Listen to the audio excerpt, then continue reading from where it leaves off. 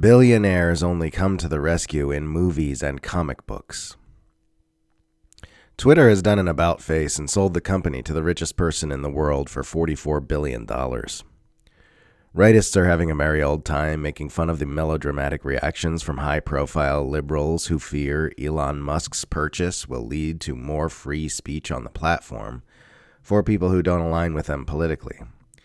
And many of the blue checkmarked commentariat who live on Twitter and can't go 5 minutes without checking their notifications are making a big show of pretending they're about to leave. Many critics on the left are responding to the news by ringing alarm bells about a powerful oligarch controlling an influential social media platform, as though Twitter was anything besides oligarch-controlled before today, and as though billionaires buying up media is some shocking new development. Some anti-imperialists have expressed tentative hope that this new development may lead to some rollback of the jarring escalations and censorship we've been seeing on the platform in defense of U.S. empire narratives, due to the plutocrats' comments on the importance of free speech. From what I can see, though, the overwhelming majority of excitement on Twitter about Musk's purchase is coming not from those who challenge power in any meaningful way, but from those who want Donald Trump's account restored and want to be able to say mean things to trans people. And I suspect it says a lot about what we're looking at here. This important distinction was summed up by journalist Michael Tracy, who tweeted, "The biggest test for Elon Musk will not be whether he rolls back the most obvious woke content policies, that should be a given, but whether he continues to let Twitter be used as a vehicle for the U.S. national security state to counter official enemies like Russia and China. Speaking for myself, I won't be surprised if we do see some of the former, but I will absolutely be astonished if we see the latter. You don't get to be a billionaire, much less a billionaire with massively influential media ownership, unless you collaborate with existing power structures. Musk has certainly been collaborating with the oligarchic empire very nicely up until this point, and it's a safe bet that his purchase would not be happening if the empire felt its narrative control machine was in any way threatened by it.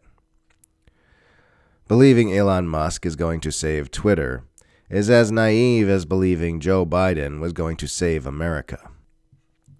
Arguing over which oligarchs should control the media is as silly and undignified as arguing over which oligarch-owned politicians should run the government. Billionaires coming to the rescue only happens in movies and comic books.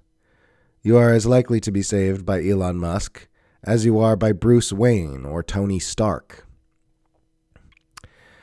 How many times are people going to fall for this "a billionaire is about to stick it to the man and save us all" shtick? It's very sad that we're at a point where speech is being throttled so severely that people are hoping an eccentric billionaire will swoop in and rescue them from oppression. Real life is like a dumber, more boring version of Gotham City, except Batman is working with the bad guys. I'll start paying attention to Musk's talk about free speech if and when Twitter stops censoring Russian media and unbans people like Scott Ritter, who were removed from the platform for questioning official empire narratives about what's happening in Ukraine. Until then, I'm going to assume he's at most only interested in protecting speech that doesn't threaten the powerful, like Republican partisan bullshit and hate speech about marginalized groups. The billionaires are not coming to save us. The idea that they might is a carefully constructed propaganda narrative that we've been sold for generations. The leaders of the capitalist class are not going to overturn the systems of oppression and exploitation which form the very foundation of capitalism.